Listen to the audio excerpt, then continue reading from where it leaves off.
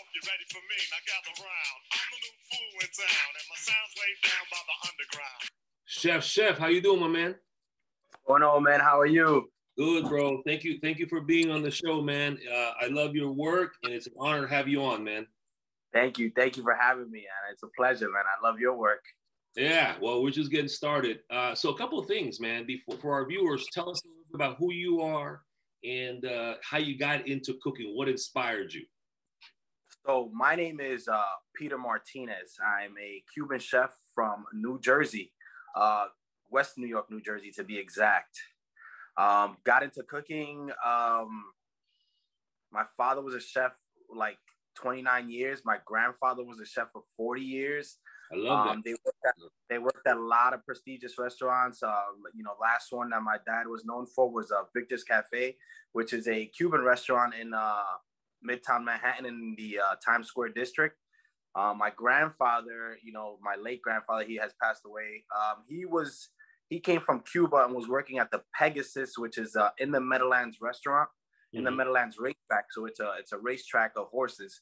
And he worked in the upper section where it was the fancier restaurant, the Pegasus. I like that. Let's pause a little bit. I mean, I love that because it's a different route, and I love telling the stories because most people think when you're Latino and you're cooking that there's only one way, but there's different ways of how we got inspired to get into it. My grandfather left China when he was 10, very young, went to Nicaragua. Met my grandmother, Nicaraguense, and they started a restaurant serving Chinese and Nicaraguan food. It's still there 60 years later, ran by my aunt and, my cousins. And the point I'm trying to make is like your story, tu abuelo vino, and he went into that restaurant, and then your father, obviously a landmark, Victor's Cafe, and then it went to you. So I kind of like it because Victor's Cafe, Midtown Manhattan, it's a different vibe, it's a different customer than it is to being in El Barrio, Yeah.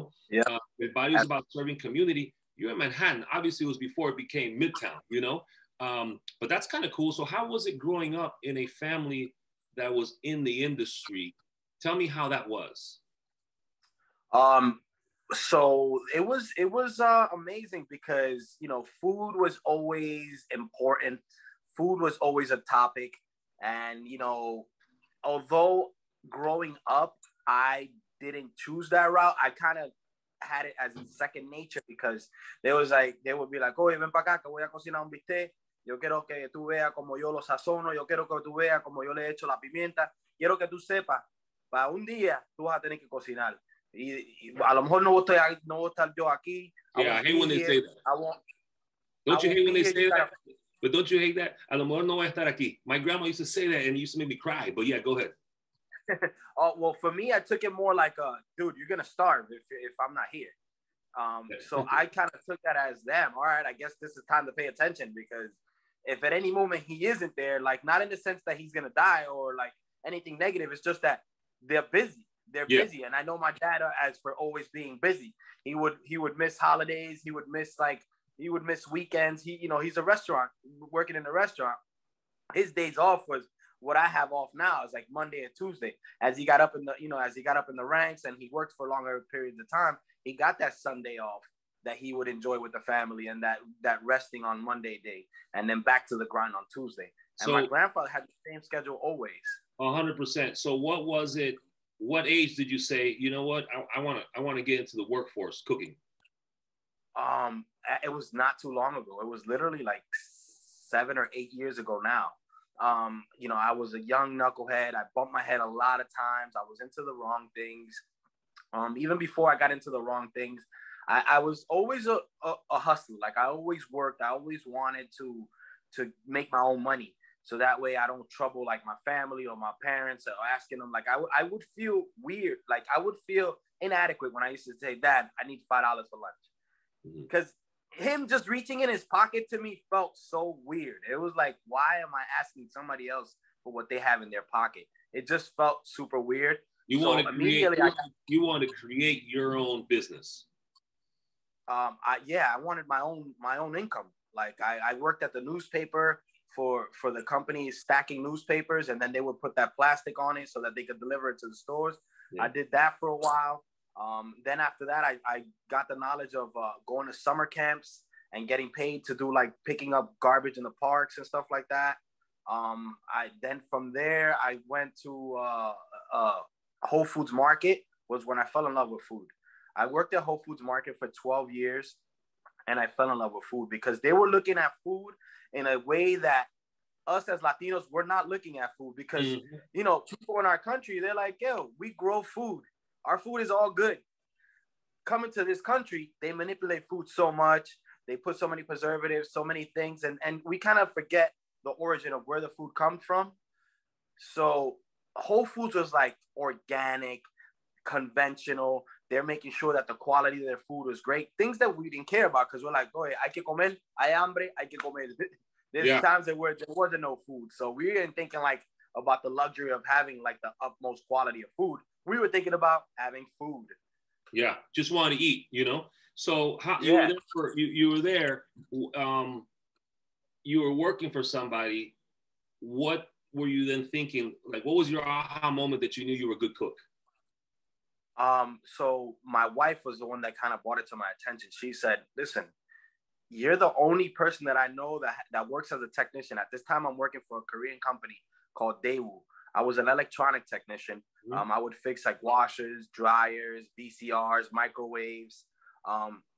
He's like, you're the only dude that I know that's doing a job that you hate. Every day you come home and complain, but yet you do these little side jobs for people, for barbecues, for people like that ask you like, yo, I love the way that you cook that rice or this and that.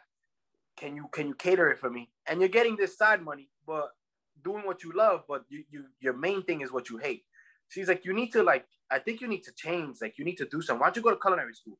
She put that idea in my head. I'm like, oh, I should go to culinary school because then maybe I'll have that as like a diploma. Because, you know, growing up, everybody's thinking like you got to have a diploma in order to be somebody. In order to do something, you got to have that diploma. So she put that in my head. And, you know, having that old school mentality, I said, word, that would definitely like triple my worth. I would definitely be valuable then. Yeah. So I remember one day, December 22nd, it was like 3 days before Christmas. It was snowing. I got into the office. I'm there. Like, so I'm a technician. So what I do is I pick up the phone. It's like an office with booths. You pick up the call. You kind of give technical advice on the phone. And sometimes, you know, you need to go out on the field to fix the equipment. So that day was December 22nd. I pick up the phone. The lady starts screaming crazy. She's like, this is a piece of junk. I'm going to throw it out my house. I'll throw it out my window if you don't come pick it up. And I said, bang, I hung up the call. Like I knew it in my body that I was just like, dude, this is going to stress me out again. And then I'm going to have a shitty day because usually like I would gauge my day versus how it started. So usually if I don't have no calls and then all of a sudden I look at my list and I have places to go, the day is kind of calm because I'm like, I jump in the car and the truck and I go and I sit and I meet people and I interact. The first call was a complaint and the lady was livid. I hung it up. As soon as, and you know, these calls are monitored by the supervisors and all that. He goes, hey, did you just disconnect that call? And I go, yes, I did. And he goes, why? And I'm like, because I'm done. Thank you. And I gave him my hand. He shook my hand. He's like, no, you're just probably having a bad day. I'm like, and I told him, like, no, actually the opposite. I'm having a good day. I'm done here, man. Thank you for everything. Thank you for everything. And then from there, at this point, I had recently moved in with my fiance, which is my wife now. And I had nothing planned. 3 days before Christmas, no job lined up, no money saved up. I was living check to check. I just quit. So I'm thinking like, wow, I'm about to tell, you know, my fiance like, yeah, I just quit my job. I don't got nothing lined up. So I need to come up with something. So what I did was in the parking lot of the job that I just left, I started applying on Craigslist. Literally a one-liner. Listen, I don't have any resume, but I know how to cook. Let me know. I would like to work for your kitchen. Did it like 19, 20 times.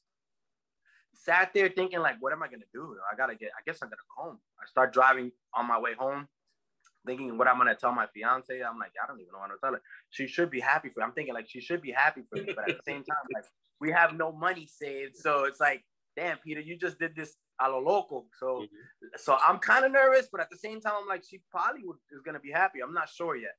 So next thing you know, I start getting emails. People were like, who the hell is this? Like responding like, what are you? What the hell? Is this a joke? Other people were like, do you have anything to show? And at that time, all I had was my Instagram. So I said, you can check my Instagram. And they were like, okay. You know, I called, well, they'll give their number. We spoke on the phone. They were like, I have my Instagram. Why don't you check my Instagram? They would go on their phone, check my Instagram. They were like, wow, it looks really great. So I set up 3 interviews. Hold on, real quick. So for our viewers, how important for someone who wants to grow their brand, grow their business, or try to get into an industry is social media? Is it important? Absolutely important. I'm telling you right now, your resume is nowadays, your resume is your Instagram. Pretty much. I've noticed that since the day that I started. People, even jobs nowadays, they're like, all right, you want a job with us? Cool. Do you have any social medias or anything so that they can kind of gauge who you are? What kind of person are you? Are you here posting about revolution and like war or negative things? They're not going to hire you. They're not going to hire you. And it's like you and I don't know each other. I reached out, and I'm sure you scanned Comidazo. You're like, okay, this is kind of cool. Yeah. It's a little different. It's a little different Chinese guy speaking Spanish, but I'm going to take that risk. No, listen, I am a Chinese guy talking Spanish. Yeah. So I was like, yo, we look the same. I saw your show. I love your content. You know, your questions are amazing. It's something relatable, and it's two people that are alikes, so we see alike. So it's like we gotta grow together. So no doubt, I appreciate that. So they saw your Instagram. Who hired you? So they saw me on Instagram. The first interview was a country club extremely far from where I was living. I was living in Edgewater. This thing was like in Glendale, some crazy far town. It was a country club. The guy tested me too. He's like, all right, so I see your Instagram. You know, you look like a well-put guy, because obviously I had just left the office. So I had a button down, and I had like some slacks, and I had like some boat shoes. He's like, you're a well-put guy. You know, why don't you cook me an egg? And I was like, in my head, you know, at this point, I don't know about the culinary world. I'm like, este tipo me está preguntando por un huevo frito. And I'm there like, cook you an egg? I'm like, you serious? And he was like, you know that you could tell a lot by the way the person cooks an egg. And I was like, I eat eggs every morning. You tell me how you want your egg. He was like, oh, why don't you do me a sunny side up? And I'm like, well, that happens to be my favorite. So are you sure that's what you want? He's like, yeah. I was like, no problem. Cooked him a fried egg. I was like, how do you like it? Because I like my little esquinitas. I like them nice and crispy. He's like, well, that's the perfect egg. I mean, that's up to you how you want to give it to me. You give it to me, I'm gonna judge it how you give it. I was like, I'll give it to you how I like it. And I gave it to him, and he was like, the egg was runny, and there was no clear. He was like crispy edges. He was like, this is really good. He's like, this is really good, and I like your seasoning, because we're Latinos. We don't season just like un poquito de sal. I actually decided to up it a little bit. So I put a little bit of salt, pepper, and I dropped a little bit of cumin in there. So he could be like, oh, hay un sazón ahí que está. So he was like, wow, I like that. I like that cumin. That little bit of cumin that you put in there, it actually took the eggs somewhere else. I actually put cumin in my chimichurri. Yeah. Es un toque especial, you know, because I don't want it to just be citrus and garlic and acid. A mí me gusta el comino ahí, you know? So that's my secret, yeah. So, okay. So then what, he loved it? You got hired? So he was like, so listen, this is what we have available for you, you know? And he offered me like a good amount of money. And I was like, wow, I think I already landed something. He was like, yeah, so we're gonna, when do you want to start? I was like, oh, he's like, you could start this weekend. We have a banquet, this and that. So I start saying, yeah, you know what? Yeah, I think I'm going to take it. Bro, on the way back from the place, it was like 45 minutes. I don't know. Something started going in my head, like thinking like, wow, this is far. This is really far. And then at the same time that I'm thinking it's far, all of a sudden, a traffic jam. Traffic. It was so much traffic that I was looking at this like, wow. Imagine leaving work tired. I got to deal with traffic. Yeah. I got to deal with another 45-minute drive. I'm there like, I got to check my email. Let me see who else is hitting. Yeah. I start looking. You know, somebody called me. Oh, that's what I forgot to say. Somebody called me when I was on my way out from Havana Rum Room. The owner called me. He's like, hey, and at this point, I'm kind of excited. I'm like, yeah, I just got a job. So this guy called me, and I'm like, and it's at a country club, and it's paying great money. So I'm thinking like, hey, man, nah, thank you for the call, man. I appreciate you, but I took a position. And then the guy was like, oh, it was interesting how you emailed. And, you know, it was a one-liner, and I never seen anything like that. He's very brave. And I'm like, I was like, oh, thank you, man. I appreciate you. But, you know, I'll keep you guys in mind for the future. He was like, yeah, no problem. Just if anything changes, call me. So I hung up on that guy. And I'm telling you, like minutes later, it was so weird because it was like 20, maybe 15 minutes later, I get into this traffic jam. And I'm like, in my head, I'm like, oh my God, I just told somebody I already took a job. I don't even know if I'm going to take that other job because I already told him yes. But at the same time, I'm like, look at this mess. This is going to be like, how long am I going to last in this place? I call the guy back. I'm like, hey, how you doing, man? I'm really sorry that I told you I took a position. This is, I tell him, I'm like, I know this is sounding extremely crazy. It's a one-liner. I just hung up on you telling you I got a job right now. I'm calling you back. Listen, is the opportunity still available? He's like, come in. No, I totally understand. Things happen in life. Come in and let's talk. So I finally make it to the place. It's in North Bergen, New Jersey. It was literally up the hill from where I lived at in Edgewater. And it's called the place. It was a Cuban restaurant, recently opened, nice bar called Havana Rum Room. I go there. The guy's sitting there doing his paperwork. And he's like, Peter? And I'm like, yeah, how you doing? Yeah, nice to meet you. He's like, oh, so what's going on? So like, talk to me about you, because this is so interesting. It's like, it's so much back and forth, and you're like, you're taken, but you're not taken, but you don't even have a resume. So I'm like, I feel like I'm chasing a ghost here. And I'm like, well, it's not, you're not chasing a ghost. I'm here now. I don't have a resume, like I stated. I don't have any experience, like, or say, per se, in the kitchen, but I know how to cook. I know how to do anything you tell me to right now. And he's like, I was like, oh, and I was like, and I can show you my Instagram. So he starts going through, he goes, let me see your Instagram. I give him my phone. He's going through it. And he's like, wow. He's like, well, you have no experience. And I'm like, no, I just cook for fun at home. And, I just recently left the job that I had. And then he was like, so what's going on with you? Like, well, you just left the job. I'm like, it's a career change. I told him it's a career. I was a technician. I was miserable. I hated it. So this is it right here. This is my first step. And he was just like, all right, what do you want to do, bro? Get to work then. And I'm there like, well, I'm like in a button down, bro. And like, how long ago was that? This was, I want to say about 8 years ago, maybe nice. 7 or 8 years ago. I was like, I'm in a button down. He's like, go, then get to work, bro. And I was like, all right, I'm going to go change and come back. And then the rest was history. That's 7 months later, I was running that place. 7 months later, I was running that place. Their sales went up by like 15%. Because one of the things I'm really good at is promotion. I know how to promote. I know how to sell. And I definitely know how to get people in the door. It's something that I'm really good at, I guess, from like the street and hustling, that I know how to talk. So the sales went crazy. And the guy ended up, now it's actually, you're growing a brand. That's what it's called today. Back then it was sales and marketing, get people in the door. Now it's growing a brand because, again, it's an awesome story, but I also want our viewers to learn that your story could be their story. Instagram, social media, growing a brand, growing a business, because here you went through a career change and look at you now. So I kind of want to fast forward that, right? So you did good there. You're running the kitchen. You're earning your confidence.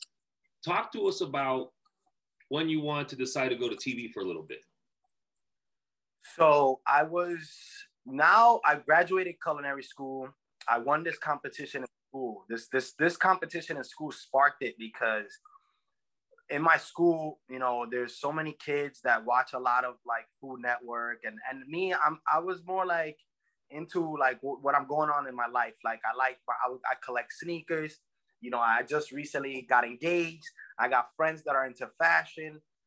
So the Food Network thing was like a side thing that I used to bump into occasionally on the TV, and I'd be like, wow, yeah, these people are doing it on camera. Like it looks crazy. It looks intense.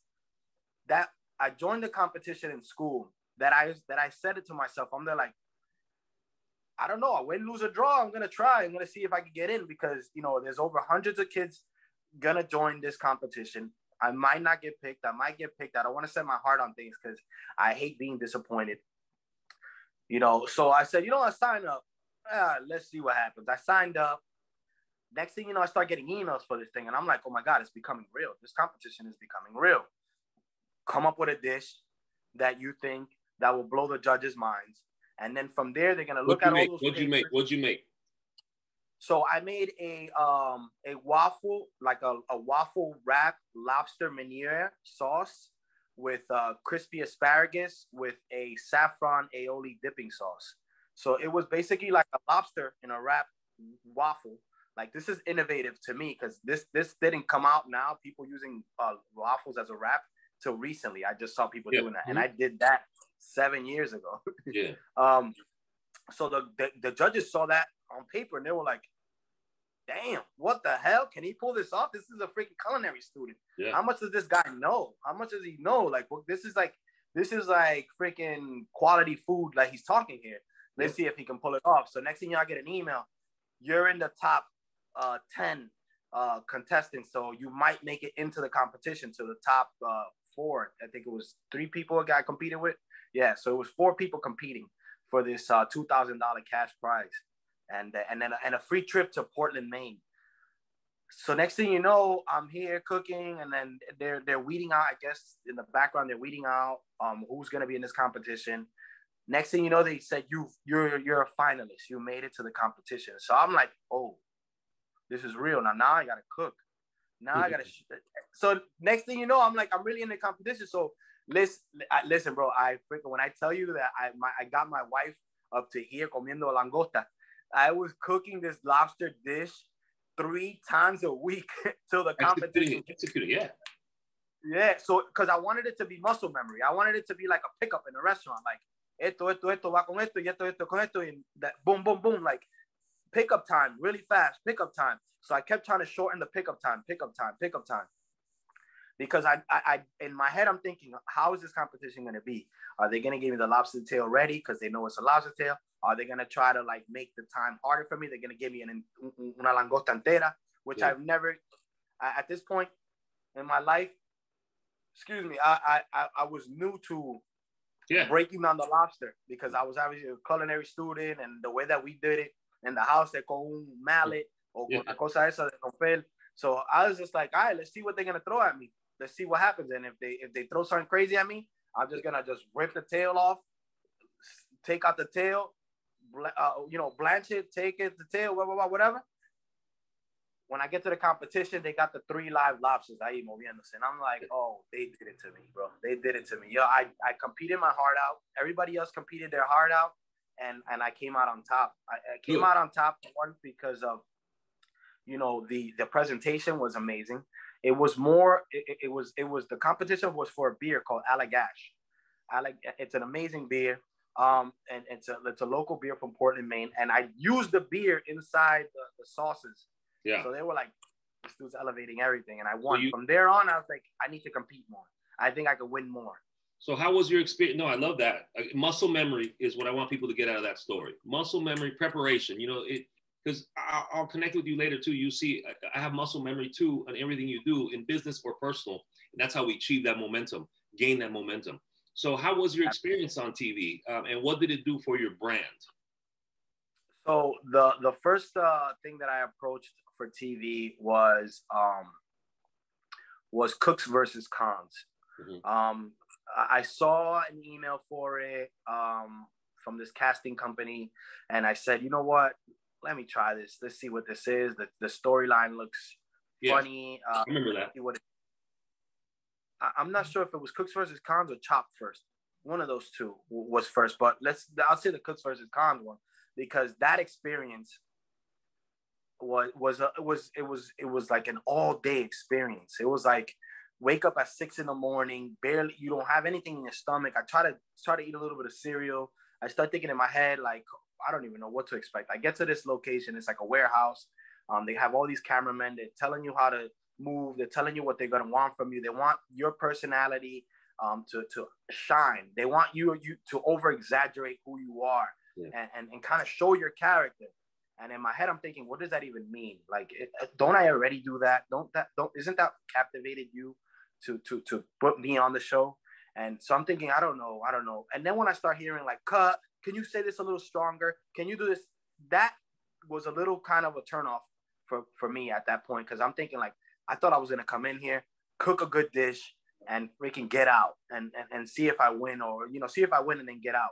See if you win because of the talent. And now you're realizing it's a show. It has a lot to do with personality and what they can portray to the viewers, right? So it's like you have to be a well-rounded character to win. You have to have like the character of a winner. Like you have to really, really highlight who you are, your passion, your love, your drive. You have to exude it. Because that day, while I'm thinking I'm gonna be on the show, it was literally a competition between about 80 chefs, all in that building, that thinking that they were gonna be on the show, but that was just to weed out who's gonna be in it, who's not gonna be in it. So the minute that they try to get to record a little bit, they're acting like the show is on. So they're acting as the show is on, but we're really just competing.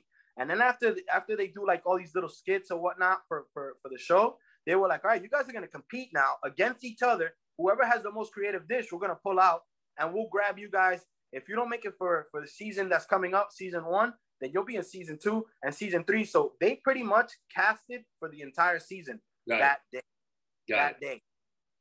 So I got lucky. I mean, I did great. I remember I created a cauliflower fried rice that was inspired by some Thai food that I was eating like that week, with the fried quail egg on top, and with the I did like a steak, like a Asian inspired steak, and they loved it because they were like, wait, this is not rice? I'm like, no, it's not rice.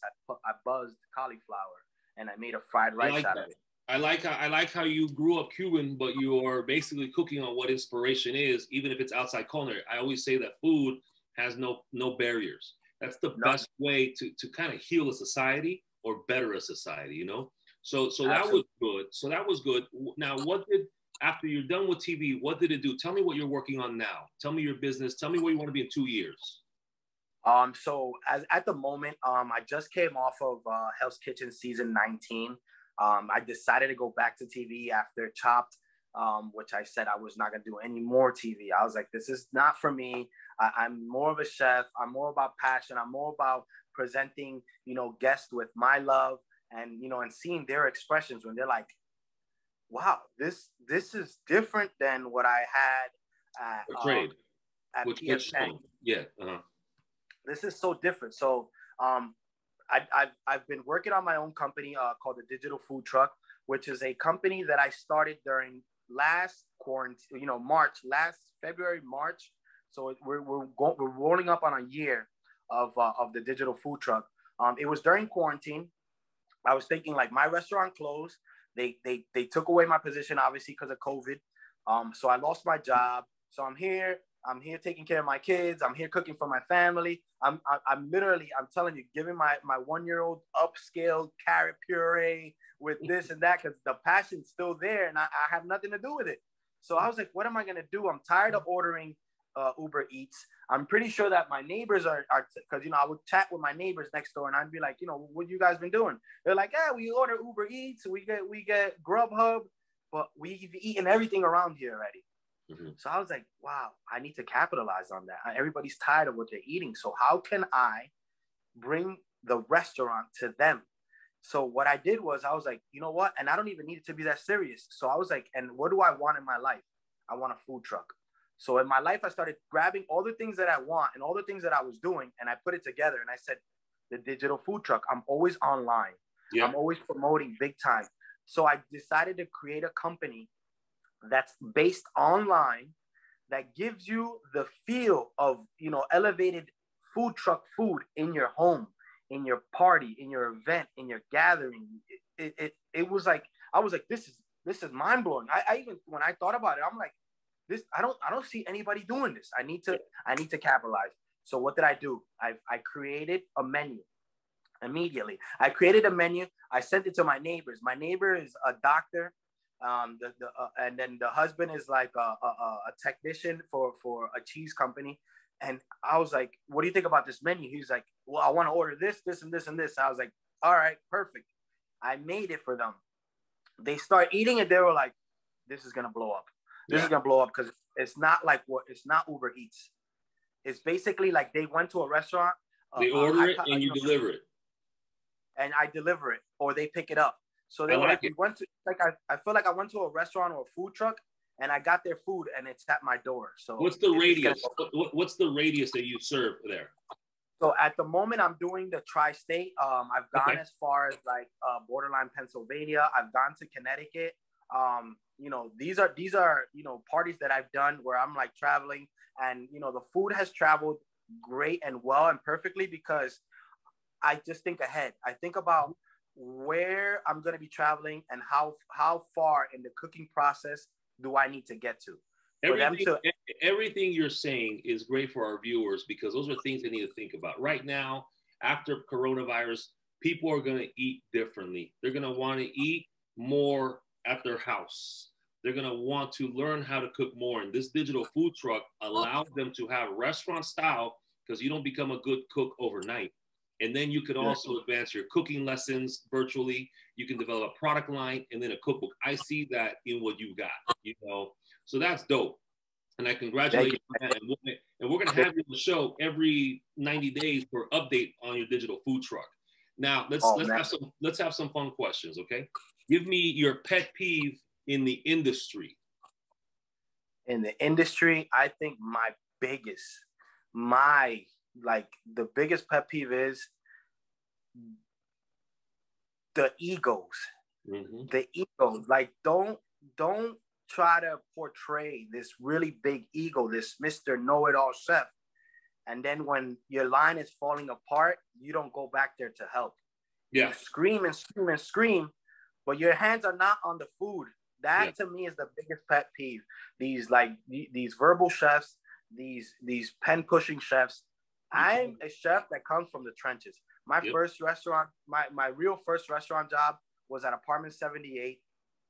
I was a dishwasher because, you know, I was like, you know, I need a job. I need something. I started dishwashing. This is before I got the job at Havana Rum Room.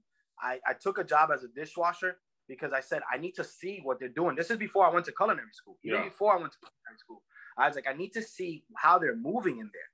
And that kind of pushed me to go to culinary school because I wanted to move like the chef was moving, like professionally. Like this chef was, you know, the chef that took me on as a dishwasher.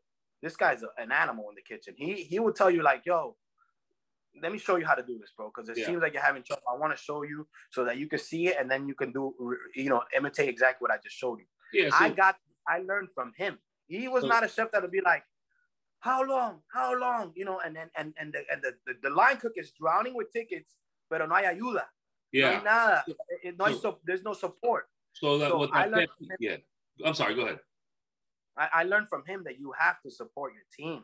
100%. You have to be in there with them. You have to be there shoulder to shoulder with them in order to get that respect. Yeah, that's how they talk about chefs all day. All day they talk behind chefs' backs because they're like, yo, este tipo está en la oficina, he's in the office. Yeah. And exactly like he's doing a schedule, but he's over here chit-chatting with his friends. Yeah. While the sous chefs are down there killing themselves and going behind the line. You know, that's another thing. I was a sous chef for a long time because I wasn't ready for the chef position where overlooking a restaurant and thinking about scheduling, thinking about margin, thinking about salary, thinking about, you know, hiring, firing, like all that stuff, I felt like was going to take away from my love for the kitchen where I love cooking food. I love developing dishes. I love speaking to my coworkers and telling them like, yo, ¿qué te pasa? What happened? You're in a bad mood, boy. You're in the restaurant now. Forget about that. That's what's called a leader. I know what you mean, especially those in even personal life, business. You know, those pencil pushers, those people they don't lead by example. They're not in the trenches. It's really hard for someone to listen to somebody who hasn't walked their shoes, right? So I like that. Give me your pet peeve. Give me your pet peeve in society. As we almost wrap this up, give me your pet peeve in society. My pet peeve in society right now is that no one's holding themselves accountable. Like you want to say, oh man, this person's a racist, or this person is you know, a litter bug, or not taking care of the planet. But then you're over here saying like, oh, I won't like those people because I don't like the way that they move. Like that's racist right there. Or I don't like. I don't even recycle. Or you support socialists, and they don't hold themselves accountable. They speak without having facts. Yeah. So how are you even supporting any of the statements that you make? You're not even doing any of that. You're just talking, and you're not holding yourself accountable for who you are. Like the Bible says, bro, while you're talking about my little splinter, you got a whole tree trunk in your eye.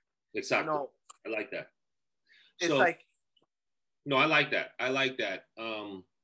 If the world was ending tomorrow, your last dish would be? It would have to be my favorite dish. My mom, and you know, it would be arroz, frijoles colorado, and a crispy chuleta with a lot of lemon. that would be. That's where I want to get descended from this planet. I was just salivating when you just said that. Arroz blanco, the chuleta with a lot of lemon. That sounds so good. Yeah, I need those frijoles colorado with the pedacito de cerdo. I need that. I need all that. That's like one of my favorite dishes of all time that my mom taught me how to cook. And I feel like that's such a well-rounded dish. Might not be the most beautifulest dish, but I'm telling you, it's such a soul-fulfilling dish. It's like, it hits your soul. Yeah, no, 100%. Did you vote in the past election? I did vote in the last election. I always tell people, I don't care who you voted for as long as we vote, because on this show, I want to show that we are Latinos, we're business-minded, we're assimilated, we love our culture, and we contribute to society by voting. So that's that. We lead by example, right? La gente que dicen son racistas, son socialistas, and they don't vote, they just complain on social media. We call, you know, on the show, we call that come mierda, right? So you cannot be, that's a new tagline, no come mierdas. 3 people that are alive you can have dinner with, who would they be? 3 people that are alive that I want to have dinner dead or alive. Dead or alive. Oh, dead or alive. Oh man, dead or alive. I'm gonna say the cliche one. I would like to have dinner with Jesus. I would like to have dinner with the devil. And my last one would be Anthony Bourdain. That's an eclectic dinner, bro. Yo, for real. It'd be like, yo, he knows the best, he knows the worst, and then we got Anthony Bourdain that he's just like G. A straight G, you know? A free spirit, yep. Man, that is unique dinner, bro. Well, listen, Chef, I want to say it's an honor to have you on. I'm glad that we connected. I got to know more. That's what people don't realize about podcasts. Podcasts are not just about one person speaking me. It's not. It's about getting to enjoy the story. I didn't know your hustle, your humble beginnings to your love for fashion and sneakers. So I'm going to DM you after this with some other stuff. But I'd love to have you on the show every 90 days to see how the digital food truck is going, your business is going, because you definitely have the personality, you have the ambition to create such a food empire, bro. Y que son Latino even better, bro. So thank you for being on the show, bro. All right? Thank you so much. I appreciate it.